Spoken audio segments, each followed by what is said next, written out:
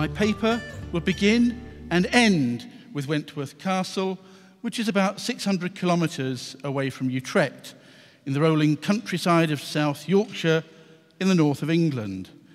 The English Heritage Register lists the place as Grade 1 due to the quality of the historic landscape that comprises 205 hectares of parkland, gardens, follies, mansion and home farm. However, the fabric of the estate fell into decline during the 20th century, and in 2001, the Wentworth Castle Heritage Trust was set up to initiate the ambitious programme of restoration that has brought the place back to life and opened it to the public for the first time in the long history of the estate. Funding has been generously provided by the Heritage Lottery Fund, as well as by the European Regional Development Fund and by English Heritage, among many other sources. The ongoing restoration has stimulated research into the iconography of the aristocrat who created the estate, which is where his weathered statue by John Michael Risebrough still stands. This is Thomas Wentworth, 1st Earl of Strafford of the Second Creation. By 1717, contemporaries had acknowledged that Lord Strafford was creating Wentworth Castle as his monument. Closer examination has revealed that Strafford created the place as a monument to the Peace of Utrecht. Alongside John Robinson, Bishop of Bristol, Lord Strafford negotiated the Peace of Utrecht on behalf of Britain. Utrecht was a high point in his diplomatic career, an achievement that built on his success as ambassador in Berlin. Nonetheless, the era was marked by rival claims to the British throne, and Utrecht proved to have life-changing consequences for Strafford. On the premature death of Queen Anne in 1714, the new king, George I, and his Whig government were so hostile to the treaty that they purged the Tory ministers responsible with such brutality that Strafford was driven to change his allegiance, and he became a Jacobite conspirator dedicated to the restoration of the exiled Stuart King James III. As we shall see, this new political affiliation spurred on his embellishment of Wentworth Castle as a monument to the Peace of Utrecht. Today, the only survivor of Strafford's numerous lead garden statues is the figure of a kneeling male African supporting a sundial and known as the Blackamoor. What, though, was the connection between the Peace of Utrecht and the Blackamoor? The answer had already been suggested by an incident during the mid-1980s that has become a local legend. The mansion at Wentworth Castle had become a college. And in the heightened political tension of the time, some of the students painted the black statue white as a gesture of ethnic reversal in order to make a political statement about Britain's historical role in the Atlantic slave trade. And for 30 years, the white Blackamoor has been absent in storage. I hope to demonstrate that the meanings attributed to the Blackamoor in 18th century Britain validate the perception of the students in the 1980s. Like all cast-lead statues, the Blackamoor was designed to be replicated, and versions were produced over a period of 70 years by the sculptors John Nost I, John Nost II on the left, circa 1720, Andrew Carpenter on the right, circa 1731, and John Cheer, often using the original moulds made to cast the first Blackamoor garden statue in 1701. Moreover, anecdotal evidence suggests the Blackamoor was the most popular of all the lead garden statues manufactured in Britain during the 18th century. Although I have recorded the existence of at least 25, there are many others yet to be rediscovered. Of these 25, 11 remain in English gardens, and the challenge for spectators of the Blackamoor today is to grasp the fact that, until the late 18th century, most Britons had a positive attitude to African slavery. I must add that this research was stimulated by the challenge of interpreting the Wentworth Blackamoor to the visiting public. In the process, I became aware that in Britain, heritage sites tend to omit reference to any connection with the Atlantic slave trade.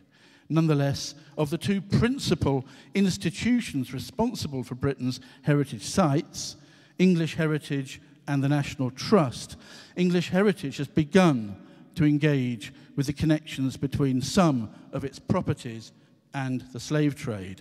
I eagerly await the publication next week by English Heritage of the book Slavery and the British Country House, which contains the proceedings of the conference held at the London School of Economics in 2009. The National Trust was the co-sponsor of the 2009 conference, yet the interpretation of the 4 National Trust gardens that I shall refer to appears to contradict the 2009 aspiration to highlight connections between National Trust properties and the Atlantic slave trade. One example is the recent article in Country Life magazine about the National Trust garden at West Green House in Hampshire. The double-page photograph here positions the Blackamoor in the foreground. Yet the caption to the photograph directs the reader to another feature altogether. It reads, "Beyond the box hedges, the Rococo Chinois chicken coop." And the omission of any reference to the statue in the caption and article implies that it is regarded merely as decorative staffage. Another example is the plaque placed by the National Trust during 2011 beside the Blackamoor at Dunham Massey in Cheshire, outside Manchester. It reads, "This sundial is in the style of one commissioned by William III. It represents one of the 4 continents known at the time. The figure depicts a Moor, not a slave, and has knelt here since before 1750. When George Booth, 2nd Earl of Warrington, inherited Dunham Massey in 1694, the place was so impoverished that to restore the estate he married the trade heiress, Mary Oldbury, and the Blackamoor was installed circa 1735 when the mansion had been rebuilt. Instead of denying any association with slavery, it would be helpful if the National Trust was to undertake research to identify the commercial source of Mary Oldbury's wealth, which, as we shall see, might well account for the presence of the Blackamoor.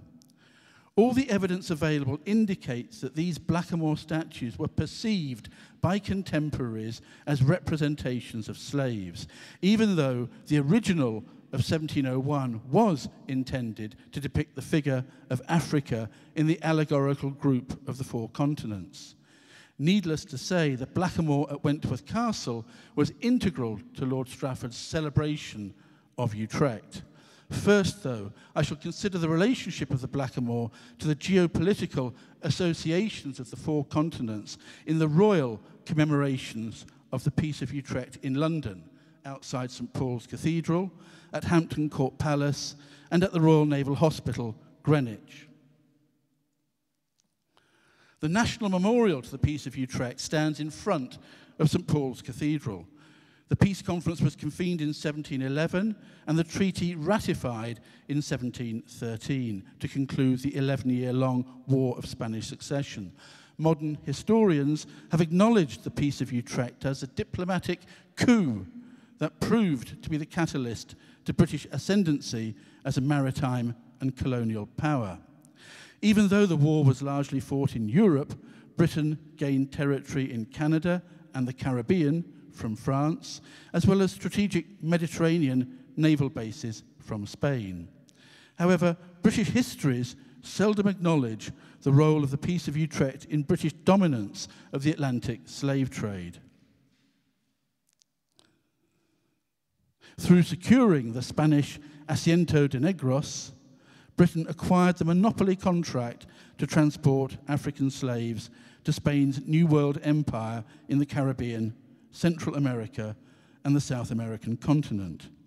Yet the Utrecht Memorial is now known as the Queen Anne Monument, and I suspect that the absence of any textual reference to Utrecht is due to the hostility of the Queen's successors to the peace treaty. Nonetheless, the monument is a triumphant commemoration of Utrecht. Executed by the sculptor Francis Bird, the figure of the modern Queen presides over classically dressed personifications of Britannia, France, Ireland, and America. Britannia, on the left, is crowned with the laurel wreath of victory and holds a trident to proclaim maritime supremacy, while the presence of America, on the right, acknowledges colonial expansion and the destination of the Asiento slaves. Note that the attributes of the continent include a severed European head and miniature alligator. The popularity of the Blackamoor marked the years of Britain's engagement with the Asiento and continued into the 1770s. I shall discuss the contemporary perception of the statue as an affirmation of commercial prosperity ensured in particular by the Spanish Asiento and in general by the Atlantic slave trade. Winning the Asiento had been an aim since the outbreak of war in 1702, and its award to Queen Anne at the Peace of Utrecht in 1713 realized a long-standing trade aspiration. The Asiento required the delivery of 4,800 Africans each year for a period of 30 years. Even though historians debate whether the Asiento was a profitable form of slave trading for Britain, the government seems to have regarded it as worthwhile because it provided British merchants with unprecedented access to Spanish colonial markets. In fact, instead of relinquishing the Asiento in 1743, the contract was renewed at the Peace of Aix-la-Chapelle in 1748, and then in 1750 it was sold back to Spain, doubtless because British commerce had successfully penetrated Spanish colonial markets. Although the Asiento was awarded to the monarch at the Peace of Utrecht, the operation of the contract was carried out by two slaving companies. The pre-existing Royal Africa Company acquired the Asiento slaves in West Africa, marshalled them in the company's coastal slave forts, and sold them to the South Sea Company. The South Sea Company was set up by the British government with the purpose of buying the Asiento slaves and transporting them across the Atlantic for resale in the Spanish New World. British slave trading expanded rapidly. Before Utrecht, in 1710, British merchant ships were annually transporting 125,000 African slaves. After Utrecht, 1720, this figure had increased to 210,000 annually, and by 1739, it had more than doubled to 300,000 a year. These figures combine the Asiento slaves with those transported to British colonies and to the colonies of other European maritime powers. British involvement in slave trading had begun in the 1560s and increased from the 1650s when African slaves were introduced into Britain's Caribbean sugar plantations and the tobacco plantations of the southern colonies in North America, and it accelerated throughout the 1700s until 1807, when Parliament outlawed British participation in the slave trade. Between 1660 and 1807, the British were the dominant Atlantic slave traders. In the late 1990s, it was thought that British merchant ships transported 3.5 million Africans. However, this figure had almost doubled by 2007, when in the bicentenary of the Slave Trade Abolition Act, the British government's website acknowledged 6 million, or half of the estimated 12 million enslaved Africans transported to the Americas. Until abolition, the Atlantic slave trade and the slave economy were regarded as valuable economic assets by government and commercial interests alike, and by investors as a source of many lucrative commodities. The slave economy offered investment opportunities in shipping, in services to the colonial plantations and their owners, and in the produce of slave labor. For example, sugar, cotton, rum, coffee, tobacco, molasses, and mahogany. Investors were drawn from every section of polite society, from the middle classes, the gentry, the aristocracy, the royal family, and the monarch. As a result, there are overt connections between the Atlantic slave trade, the slave economy, and the art favoured by the British elite, including the gardens embellished by the Blackamoor.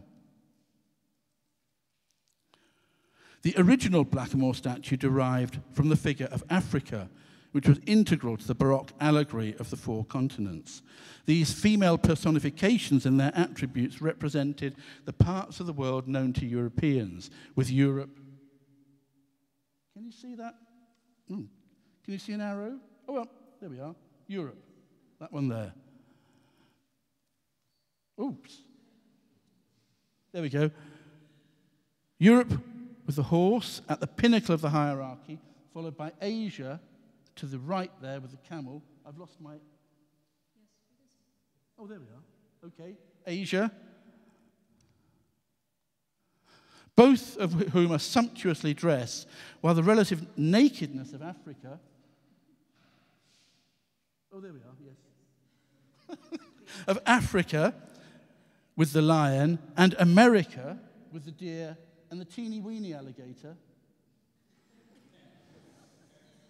articulated the perception that these continents were both uncivilized and barbarous. In the context of trade rivalry and imperial warfare, these figures were used by the European maritime powers as symbols of each continent offering up its produce, as, for example, to Amsterdam, personified in the center of the relief on the west pediment of Amsterdam Old Town Hall, 1664. There you can see, there. By Artus Quellinus the Elder, and recorded in the engraving of 1669 by the sculptor's brother, Hubertus Quellinus.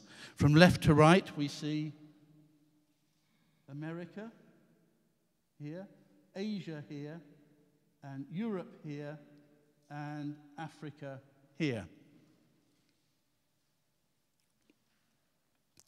The commerce in African slaves was usually implicit, so the Amsterdam pediment proved to be unusually explicit, because the figure of America, which you can see below, can be seen leading a bound African slave while others toil in silver mines. The four continents were integral to the didactic royal allegories created during and after the War of Spanish Succession at Hampton Court Palace and the Royal Naval College, Greenwich, between 1701 and 1727. With Baroque exuberance, they proclaimed Britain as a triumphant nation whose prosperous commercial empire was secured by the Peace of Utrecht, by maritime supremacy, and by the Protestant succession of monarchs. The painted hall at Greenwich is by St. James Thornhill, and the ceiling of the upper hall depicts Queen Anne in the central medallion, crowned by Victory, who hovers above her holding a laurel wreath, and accompanied by the virtues and saluted by the four continents. You can see Europe at the bottom here, and in a similar relationship, you can see Asia to the right, and America to the left, and Africa above. Note the attributes of Africa that include the lion and the headdress of an elephant's head. Is it coincidence that Africa is placed opposite the mural that portrays the Hanoverian royal family? And that King George I is depicted beside a globe, which you can see right at the bottom here.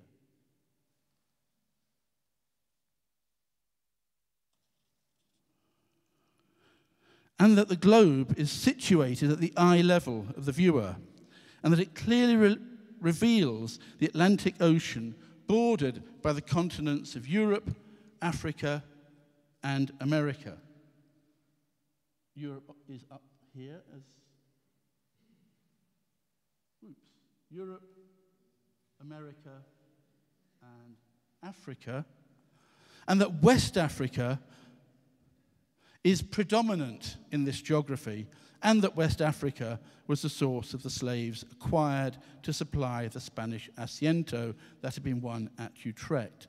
The triangularity of the Atlantic slave trade was attractive because it enabled profitable cargoes to be carried on each stage of the voyage. British goods were shipped to West Africa, slaves were transported across the Atlantic, and the highly prized produce of the Caribbean and the Americas was then shipped to Britain.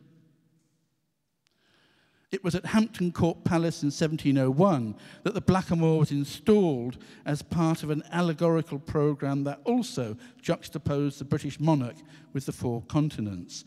This was the first of the Blackamoor statues, and it was created by John Nost I for King William's Privy Garden.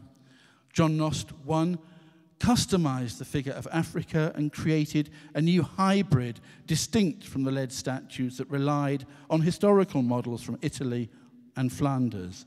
Nost's statue is of a kneeling rather than a standing figure, and it is male rather than female. Nost had combined two forms that were familiar from King William's Dutch palace at Het Loo, the kneeling boy or putty continents that supported the terrestrial globe in the Baroque garden.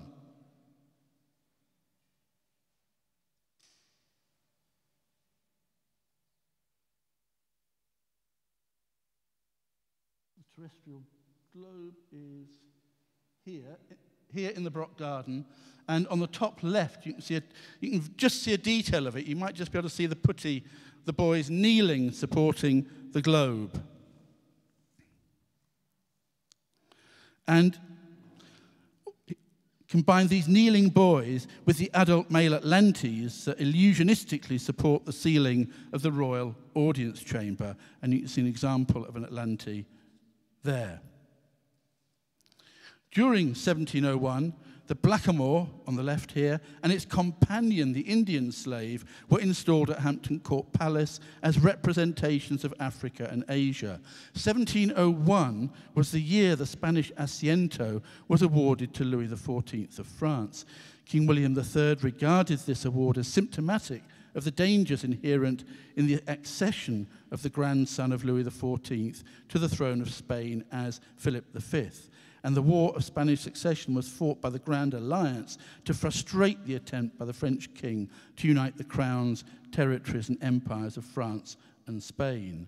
Although removed long ago, it was recorded that Nost's statues of the Blackamoor and the Indian slave were positioned below the terrace steps, so that these representations of Africa and Asia knelt before the British monarch, whose private chamber overlooked them from the first floor of the palace, as reconstructed here for the book published in 2011, The Blackamoor and the Georgian Garden. In effect, these continents were created as a manifesto of Britain's geopolitical aims in the war later concluded at Utrecht.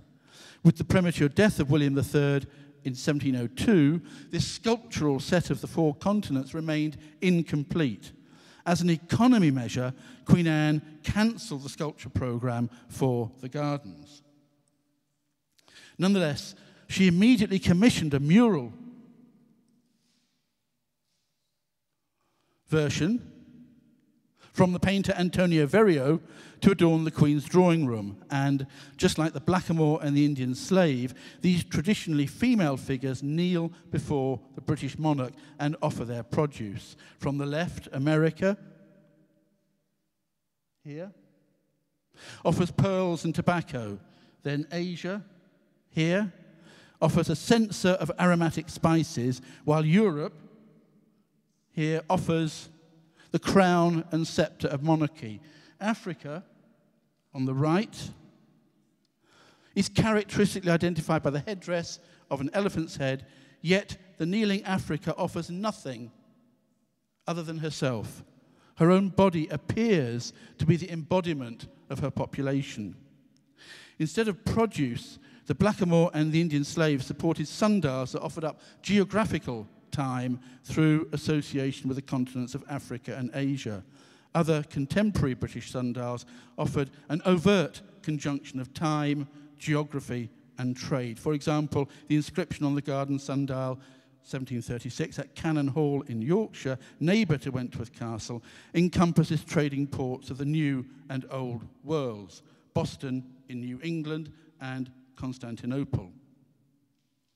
The sundial at Belton Hall in Lincolnshire, another National Trust property, encompasses all the continents. It is supported by a sculptural group by Caius Cibber, circa 1695, comprising a column held by Father Time, seated on a globe and assisted by a putto. The dial is inscribed with the time and place at noon at key sites of British trade: Constantinople, Lisbon, Moscow, Isfahan, Peking, Mexico, Fort St. George, now Madras in India, and at either end of the Atlantic slave trade, Barbados,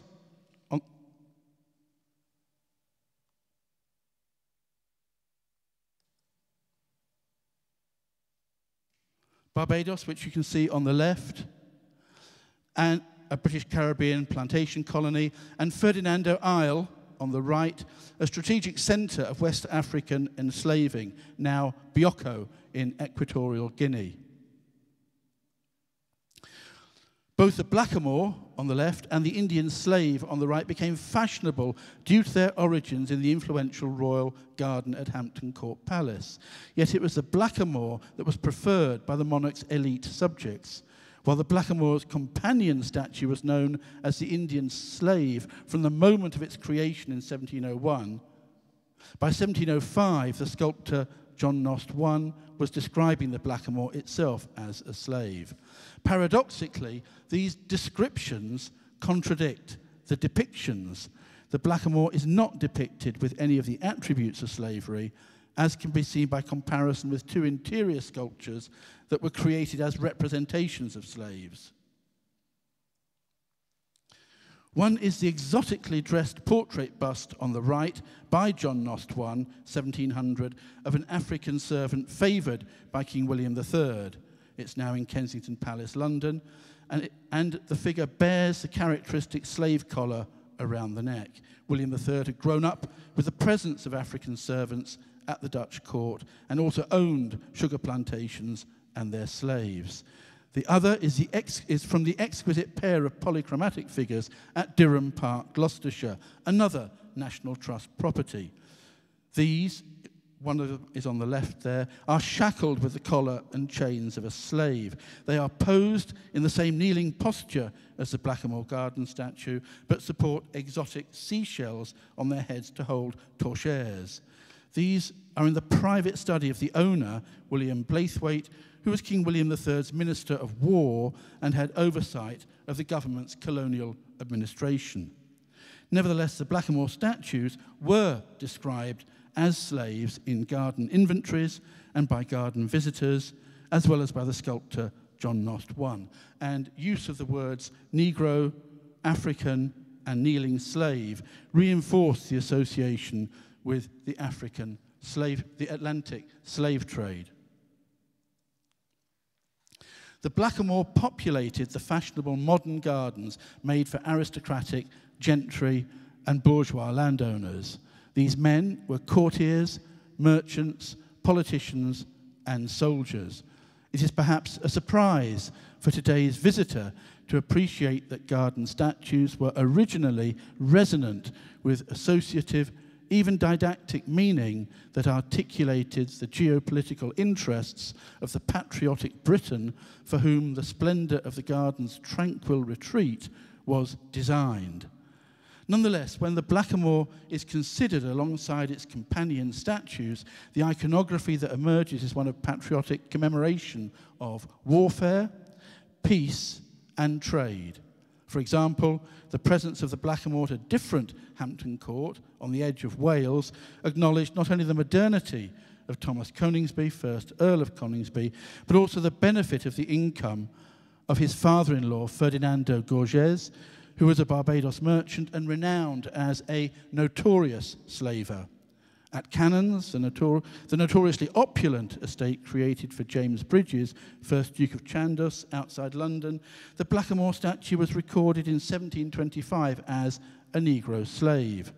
Chandos had made his fortune during the War of Spanish Succession as paymaster to Queen Anne's army, and amplified his wealth with income from shares in British and French slaving companies, such as the Royal Africa Company, the South Sea Company, and the Mississippi Company. The Blackamoor also graced the gardens of at least 3 directors of the South Sea Company, which specialized in transporting the Asiento slaves to Spanish America. One was for Arthur Moore at Fetcham Park, Surrey, another for Francis Hawes at Purley Hall, Berkshire, and a third for John Gore at Bush Hill Old Park, Enfield, outside London. The Blackamoor for Sir Dudley North at Glenham Hall, Suffolk, embellished a garden that was also created by mercantile wealth derived from the East India Company as well as the Levant trade. Many gardens saluted British warfare and trade through statues of military heroes, such as Queen Anne's army commander, the Duke of Marlborough, on the left, alongside the Blackamoor.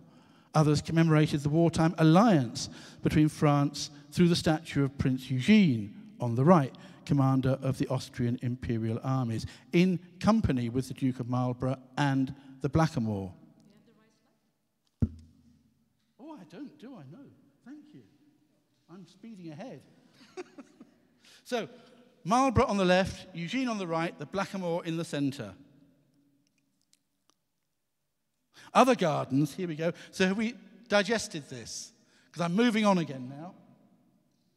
Other gardens favoured a classical muscularity, as for example at Nunnington Hall, Yorkshire, where the Blackamoor on the right was accompanied by Mars, god of war, on the left, in company with Apollo, the archer, in the centre, and Diana, the huntress, as well as the maritime deity, Neptune. Although at least 11 of the Blackamoor statues have survived in English gardens, only 2 of these places at present provide substantial case studies. One is Melbourne Hall, Derbyshire, which is a rare example of an early 18th century garden where the collection of lead statues remains intact. And the other is Wentworth Castle, Yorkshire, which was embellished after the war by Lord Strafford, one of the 2 British diplomats who negotiated the Peace of Utrecht. The creator of Melbourne Hall was the politician and court official Thomas Coke, who stood at the heart of government. He had a keen interest in diplomatic and military affairs and was engaged in colonial policy and administration. He was an advisor to Queen Anne, a political colleague to her successful general, the Duke of Marlborough, and enjoyed an intimate knowledge of the royal palaces at Hampton Court in England and Het Loo in Holland. Indeed, as at Hampton Court, the kneeling continents of Africa, the Blackamoor on the far left here, and Asia, the Indian slave, on the far right, face the mansion and offer up their produce to Britain. The development of the garden matched the progress of the war. In 1704, Coke began to create the terraced parterres. 1704 was marked by the Duke of Marlborough's victory at Blenheim and Coke's own appointment to the government's colonial administration. In 1706,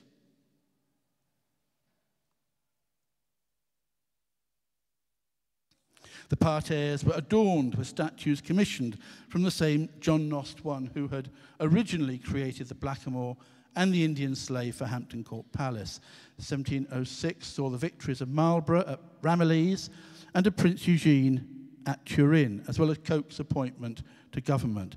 In 1711, when the birdcage arbour was completed by Robert Bakewell, the war was at stalemate and the peace conference was convened at Utrecht. At Melbourne Hall, the blackamoor and the Indian slave are unique among all the garden statues of kneeling Africans, of kneeling slaves. Both Africa and Asia offer up not geographical time, they offer up not geographical time in the form of a sundial, but identical urns decorated with motifs that depict tropical produce. The flame of the usual Baroque flambeau has been replaced with an exotic fruit resembling a melon, and the relief depicts putty and junior satyrs frolicking amidst Caribbean fruits such as pineapples, coconuts, and, I think, bananas. The central figure of Mercury, god of trade, links these continents with the features that enact classical myth as a parallel between the ancient world of the warrior hero and the modernity of a prosperous Britain. These are the birdcage arbour beyond the pool, flanked by the statues of Perseus and Andromeda. I'm sure you're all familiar with the myth of Perseus, doubtless from the 1981 Hollywood movie, Clash of the Titans, the final work of the legendary Ray Harryhausen, or from the inferior 2010 remake of the same name. The myth recounts the hero's exploits when the gods empowered him to slay the snake-haired Gorgon Medusa, whose gaze turned all organic matter to stone. With the advantages of flight and invisibility, of the mirror shield and the adamantine sword, Perseus decapitated the Gorgon and then encountered the princess Andromeda. She was sacrificially chained to a rock to appease the sea monster who was terrorizing her parents' kingdom. Unveiling the Gorgon's head, Perseus turned the creature to stone. The myth of Perseus was attractive because it could be used to signify the bringing of peace to regions laid waste by destructive forces, as represented by the Gorgon and the sea monster.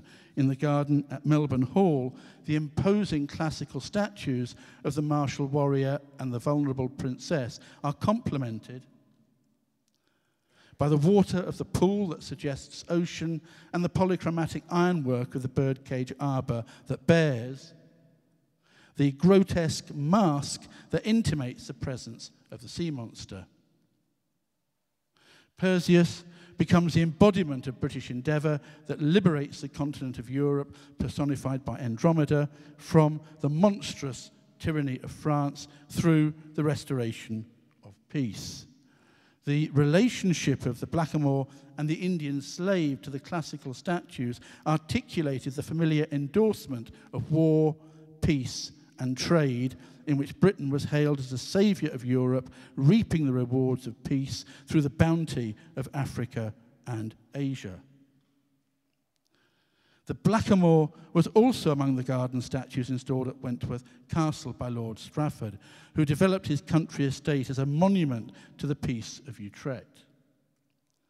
His Baroque palace was conceived as an ambassadorial mansion and designed when he was in Berlin by the Prussian court architects Jan de Bott and Johann Eosander.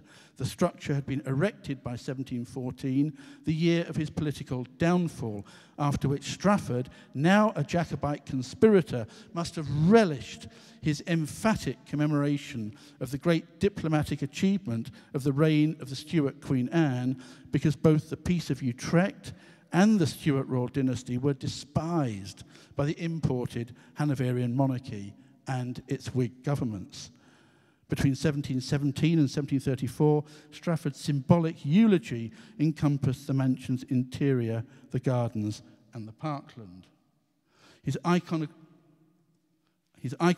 centerpiece is the plasterwork allegory of peace, conquering war, 1729-31, by Francesco Vasari in the stairwell of the Italian staircase. Once again, the myth of Perseus was deployed, this time to allegorize Strafford's achievement as Queen Anne's peacemaker at Utrecht. In the first medallion, on the right, Perseus stands holding in one hand the adamantine sword, and in the other, the severed head of the snake-haired Gorgon Medusa. On the ground lies Minerva's mirror shield that enabled Perseus to approach the Gorgon without being turned to stone. The other medallion, on the left, depicts Fame with her attribute of the trumpet supporting Minerva's shield, ornamented this time with the Gorgon's head. The theme of peace and plenty pervades the interior and was complemented by the profusion, I'll get the hang of this soon, by the profusion of fruits and vegetation carved in high relief by Daniel Harvey on the facade of the mansion. 2 minutes, right. These statues are the same as those chosen for the medal struck to commemorate the ratification of the peace. After Strafford was dismissed from government in 1714, he relied exclusively on personal wealth to embellish Wentworth Castle, and all his income was substantially derived from slave trading and the slave economy. So he not only negotiates the acquisition of the Asiento, but his income derives equally from slave trading and the slave economy. This was not unique to Strafford, I stress that. Rather, Strafford was representative of contemporary Britons, and certainly those who displayed the blackamoor. Strafford did not own slaves, nor participate in slave trading. However, he was a keen investor in the South Sea Company, the East India Company, and the Mississippi Company. And in 1720, he was rewarded by the French government for his Jacobite mission to Paris, with further shares in the Mississippi Company. Moreover, the greatest part of his income was acquired through his father-in-law, Sir Henry Johnson, who was a shipbuilding magnate. Not only did the merchant ships he built work the Atlantic trade, but he was also a director of the East India Company and a representative of the Royal Africa Company. Furthermore, it is thought that Johnson's wealth was fueled by the inheritance from his father, who in turn had accumulated it while a factor of the Royal Africa Company based in one of the West African coastal slave forts. Thus, the wealth Strafford acquired through marriage to Anne Johnson in 1711 and later by inheritance during the 1720s was suffused with the profits of slavery. And what became of all the blackamoors? Lead garden statues became unfashionable in the 1780s, which was a decade in which the movement to abolish the slave trade began to gather momentum.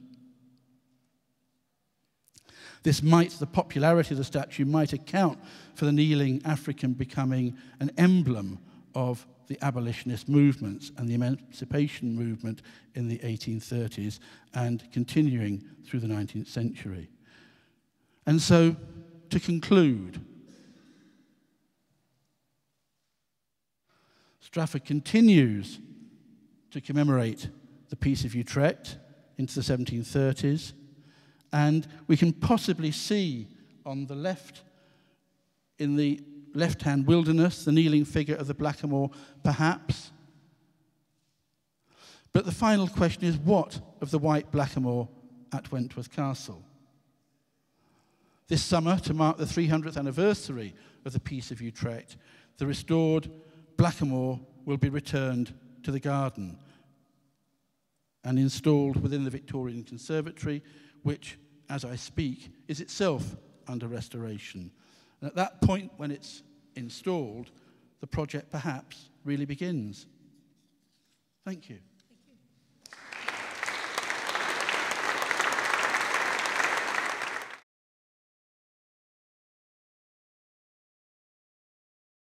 Well, thank you, Patrick, for your very interesting, scholarly and richly illustrated presentation about the Blackamoor Garden statue and its slave trade connotations. As you stated I think I shouldn't look at you. I learned that from Gert.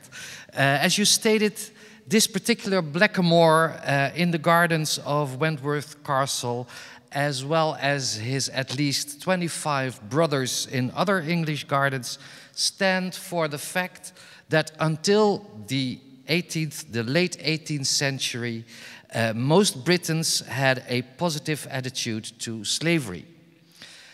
I think that wouldn't be very different from the Dutch Republic, from the Netherlands in those days. It might even be so that the black man after whom this lead statue was made had been born, or at least had lived, as an enslaved African on a Dutch Caribbean plantation. The Orange family, the now royal family, the Orange family, was famous for its black servants, as you might know. There are a number of fascinating paintings in Dutch and British museums of William III, your King William III, served or accompanied by a black servant. And the same goes for his mother, Mary Henrietta Stuart, as well as his aunt, Mary of Orange, as well as his grandmother, Amelia van Solms, to name just a few of his contemporary relatives. And his successor's son, William V in the Netherlands, even was accompanied from his early childhood on with by two black servants named Cupid and Cedron. And he even took them with him to England when he had to go into exile in 1795. And we have several portraits of these two, Cupid and Cedron, these two servants. What is much lesser known about King William III and his showing off with blacks was his arrival in Exeter in 1688. And if you allow me, I would like to quote from a description called "A True and Exact Relation of the Prince of Orange, His Public Entrance into Exeter." And I quote, "Since the foundation of monarchy, imperial orations or the triumphs of the Caesars in the manner, grandeur, and magnificence of their most sumptuous cavalcades, there was never any that exceeded this of the most illustrious hero, the Prince of Orange, his entrance into Exeter, which was in manner and form following. First, the Right Honourable the Earl of Macclesfield with 200 horses, the most part of which were English gentlemen, richly mounted on Flanders steeds, managed and used to war in headpieces, back and breast, bright armour. Second, and here it comes, 200 blacks brought from the plantations of the Netherlands in America, embroidered caps lined with white fur and plumes of white feathers to attend the horse." And then it goes on and on with all kinds of other exotic figures in his party. Why am I telling you this story about Orange monarchs and their showing off with blacks? Well, in the first place, to indicate that the influence of the Dutch in England in those days might have been as much black as orange. More important, however, is that I'm intrigued by the blackamoors of those days, the blackamoors you told us so eloquently about, not only as a metaphor or a statement, but the blackamoor as a person with a story. With that, I actually mean three things. First of all, I think it's absolutely correct that, as you stated, the blackamoor was eventually linked to slavery. However, the beautifully dressed servants, which remind in the Netherlands a bit of the figure of Zwarte Piet, Black Pete, these servants in the paintings I mentioned, nor these nicely sculptured kneeling figures of a black man with a sundial, told the story of slavery. They told what is sometimes described as the white man's dream never achieved.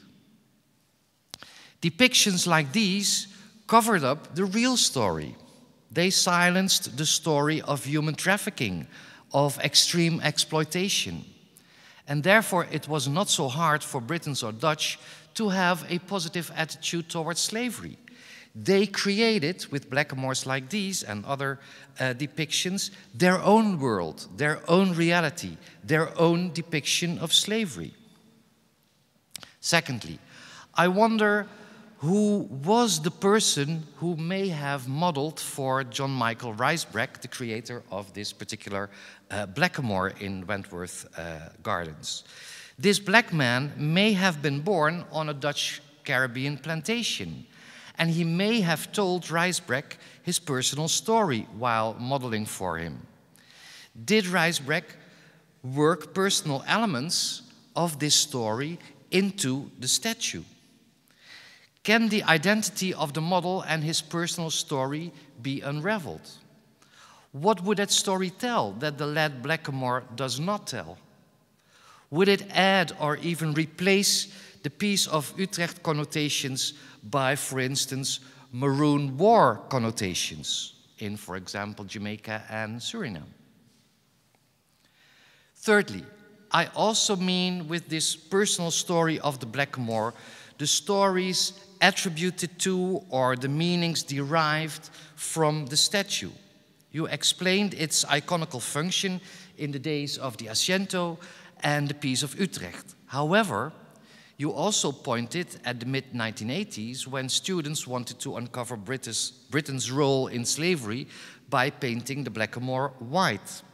And you also suggested that the kneeling blackamoor might have been a model for the emblematic kneeling black man, almost beggingly stating, "Am I not a man and a brother?" So what intrigues me is, what was the blackamoor story between abolitionism and anti-slavery on the one hand and student protests 2 centuries later on the other?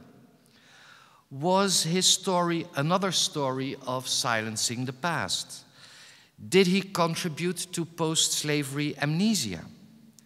Was he the white man's burden in a colonized piece of nature we now call garden? What did he evoke in the inhabitants of Wentworth Castle and other places and palaces? Paternalistic charity? Subdued sexuality? Fear for black Uhuru? And finally, does blackamoor have offspring in the present? And what is his or her story? Maybe the blackamoor was not referring to peace or to slavery at all, after all. Thank you.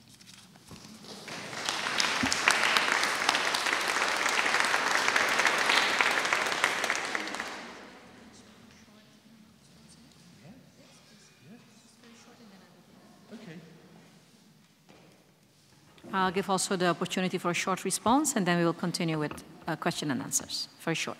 The first thing I'd like to say is, can you email me your comments, because they were fascinating. The continuing life of the blackamoor is fascinating. What will it mean? What did it mean to different people at different times? And indeed, what will it mean to people visiting Wentworth Castle from 2013 onwards, from 2014 onwards, once it is in situ? That is a big question, and it's been quite a substantial decision taken to restore it. There was a huge anxiety about the potential responses to the blackamoor, and indeed the restorers made a very particular decision, because most statues of the blackamoor have been painted just a standard black, and yet they decided to look at portraits of Africans by 18th century English painters such as Gainsborough and Reynolds and Hogarth, and to try to derive the pigmentation from those 18th century paintings. And when I showed photographs of the restored blackamoors to all our supporters, our friends and volunteers, they were first of all horrified that we were going to redisplay the blackamoor, and secondly, they realized that their horror was at the fact that it had somehow taken a life other than being a statue, because the pigmentation was, in their eyes, more realistic than the previous jet black of its previous existences. And they finally, after an hour of discussion, concluded that it was that would engage a viewer, because the statue had become endowed with humanity, if you like.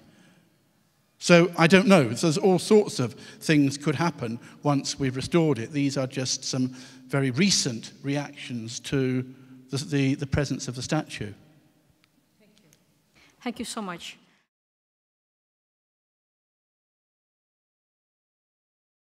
The floor is open for your questions.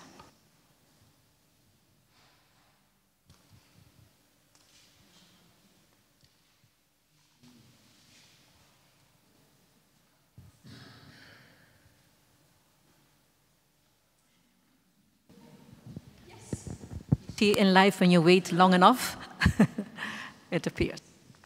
Well, first of all, my name is Wim Manhutu. Thank you very much for a very interesting presentation. I was just wondering, the wealth of your presentation and also the response by Professor Alex van Stipriaan indicates that, of course, contextualization and adding information towards heritage sites and statues and such is crucial.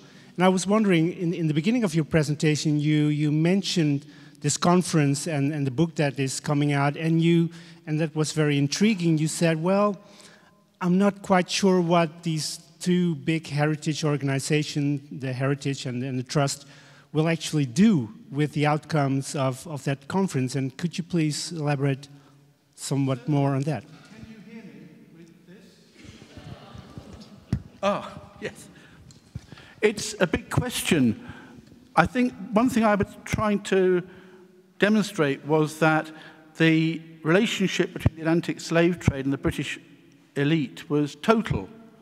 And so all the country houses in Britain, you could almost put money on the fact that they will have been developed through either investment in the slave economy or directly through the slave trading.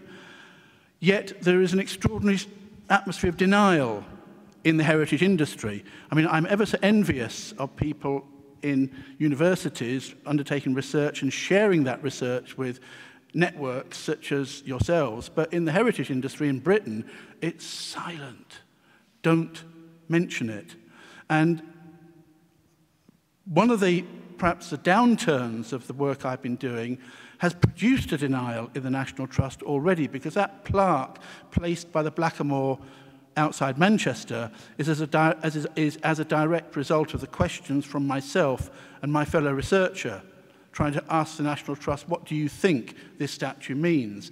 And instead of engaging in discussion, they put a plaque up saying that it is not a slave, which I was rather disappointed by. So the work is partly spurred on by trying to see if we can initiate some discussion within the heritage industry.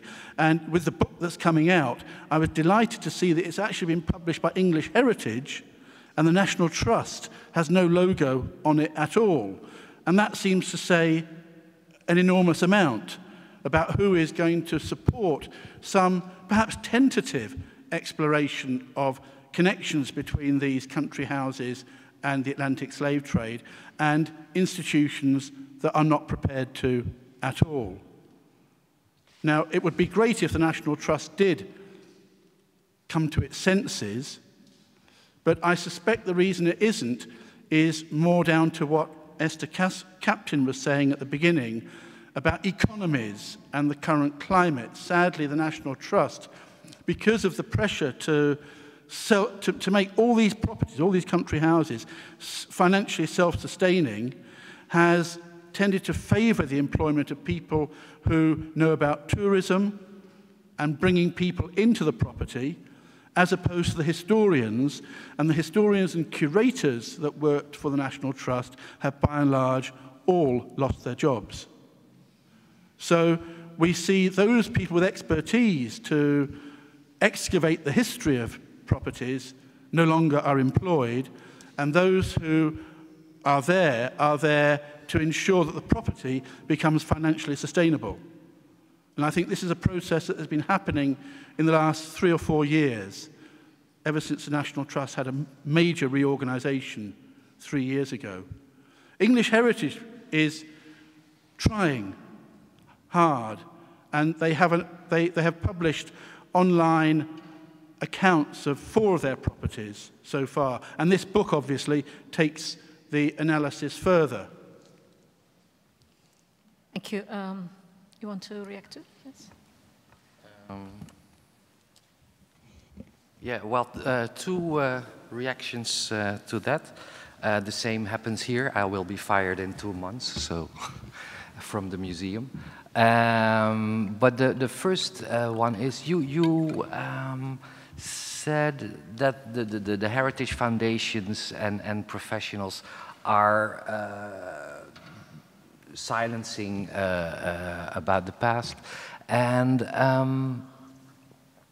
that happened right after the commemorations of 2007, that you had the conference and that the book was coming out. So there was not a single influence from the commemorations at all? No, no. Meaning we are now in our year of commemoration, and what would be your recommendation to us? Well, one of the really, I mean, it's a small point, this, but countries like to publish stamps to commemorate occasions, postage stamps. Mind you, we're all on email these days, so perhaps it doesn't work. But there was a group who were trying to get the Royal Mail in England to publish stamps with heroes and heroines of emancipation, people, you know, from Africa, people from the Caribbean, people from the UK, and it never happened. And that was just one little symptom of the absence of any movement at all. Except in this organisation called English Heritage, where there has been some move. But even English Heritage has had its budget ripped by 50% in the cutbacks over the last few years. So their job is a difficult one. In a climate where funding gets prioritised to other sources, perhaps that indicates how little value the culture puts on this particular issue. Perhaps.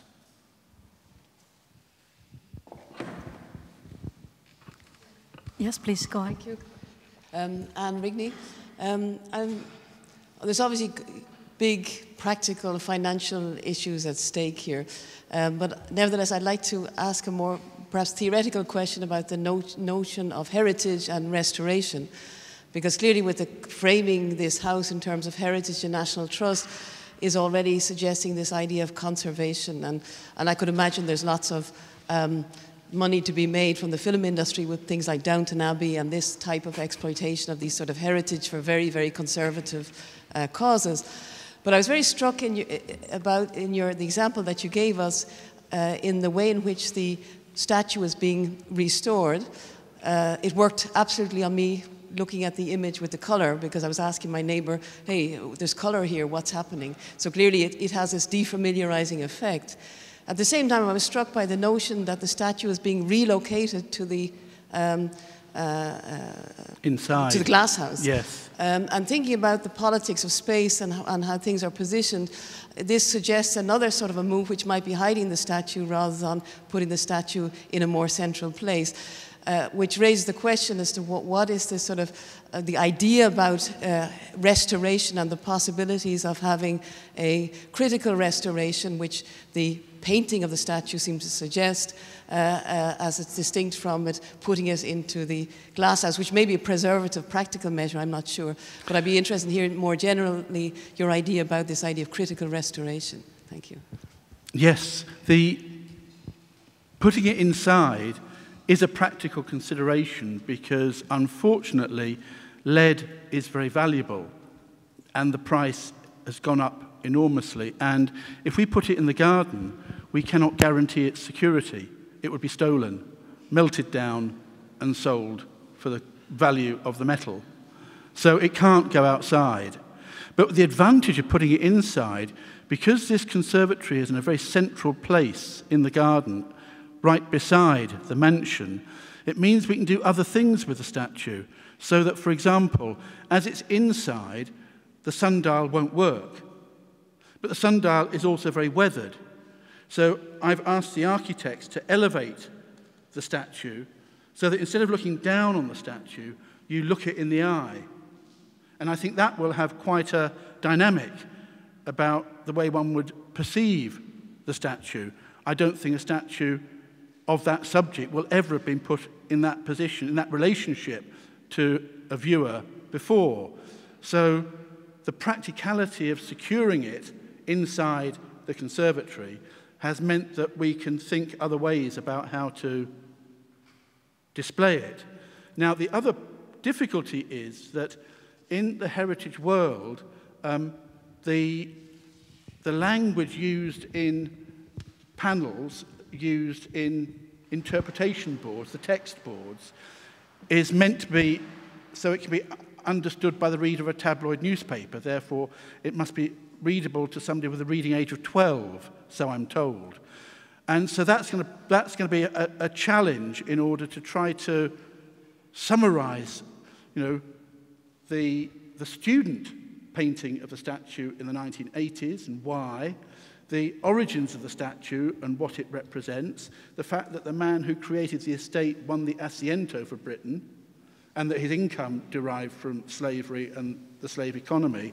There's a huge amount of material to convey to the viewer, and so, in a sense, you have to think about how to do it. With information at the statue, perhaps in a guidebook, and then maybe there's other sorts of information that one can do. I mean, there must be, I'm so old-fashioned, but I believe you can do things through mobile phones, can't you? You can. But so it's so important to contextualize the statue. And this is something that we've committed ourselves to. And again, it's going to be fascinating to see what reception the statue has. It'll be in position in 2 months' time. But don't you think that it goes beyond contextualizing?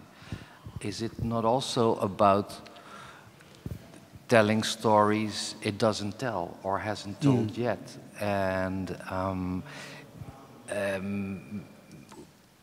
is it not also about asking people what should it be about, instead of us professionals telling what we should read in it?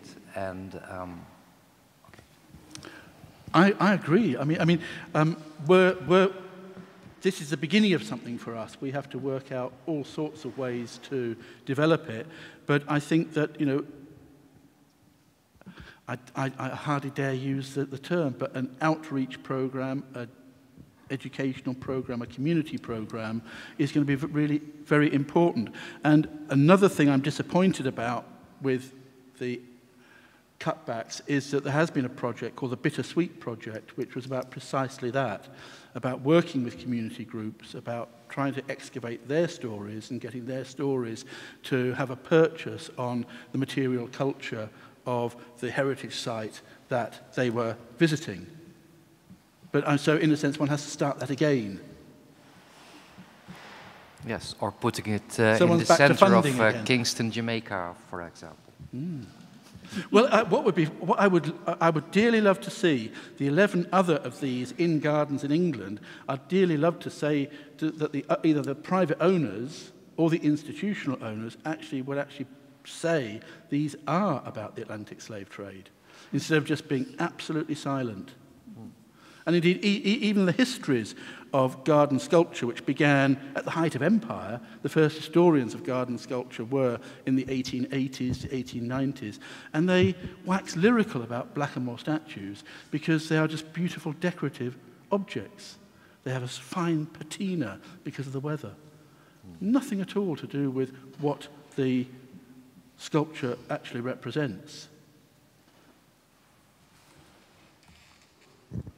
Do we have more questions? Yes, please. Thank you. My name is Domenica, and I have, well, it's a kind of reflection, more or less. I was triggered by, your reaction, Mr. Stipriaan, was part of my question in a way. Do you ask further what's the narrative of the Moor? And could you leave the audience to look at it and tell the story? Who was this person? What happens after it? It has to do also with what Mr. Modest was also asking about. There is a static notion of who the audience is, who is going to the garden. If we look at multicultural Britain or multicultural the Netherlands or France, the audience is also people who have had a heritage, maybe more or less of slavery, of migration, of identity, which makes the questioning and also the being present and looking at it gives a different dimension. And when we talk about being afraid that people might not come, I'm always fascinated by the Holocaust museums we have around Europe, and also the way we are never afraid that there will not be people going there. If you see what's happening to Berlin or many places around Europe, there is always interest. It has to do, how do you market it? Is it being perceived as being our common history in which we are responsible? And who should embrace it as being a responsible common history? And how do we go about it? Because as long as we have this seizure and we don't see it as a continuum, as Professor Verger was saying, then we keep it separated. So I don't know who is responsible, but I think we have to go further and also look at with our common history at the moment we are sending now, looking back, and also how do you look and give space to the narrative. So that was my reflection. Thank you very much. No, well, that was, yes, no, I mean, that kind of response is so helpful. It reminds me of how much work we'll have to do in the ongoing years. Now we've made the decision to restore the statue to the garden. You can't just put it there. You've got to use it as a dynamic. I will need to finish up this part, and I would like to ask your indulgence for me just to give a few thoughts, maybe also for the rest of the afternoon. I think that we started with the Treaty of Utrecht, with putting the question, what was it really? Was it an act of peace, or was it something else, or was it something more than just signing of a treaty between a few countries? And when talking about that, I think that we really plugged into the complexity of the issue that we're talking about. And a lot of issues came forward that I would just like to mention, in my opinion. One issue is the issue about the difference between giving information and thinking about the meaning of it. I think that when we are all indulging in our academic work, we really should consider and thinking about the question, are we just gathering information, or are we also interested in looking into what it really means? And when speaking about that issue, the other issue comes up, the issue of voice and the issue of audience, and maybe the issue of perspective. Whose perspective, whose narrative, whose story, whose history, who is telling the story? And maybe there is also the question, or the issue also came forward, of the legacy. What is it really, what is left? Which part of the legacy is here in Europe? Which part of the legacy is there in the colonized countries? Which part of the legacy is political? Which part is colonial? Which part is psychological? So how do we understand really the legacy, and how do we understand our attitude towards legacy? And I think to finish my view on this, that I think that one thing stood out very clear this afternoon, and that is that we really cannot approach the Treaty of Utrecht as a very simple act of signing a treaty. I think there's a very, very strong interconnectedness between the treaty itself, slavery, slave trade, colonialism, and contemporary impact of all that history, which is still very much alive. Thank you so much for your participation.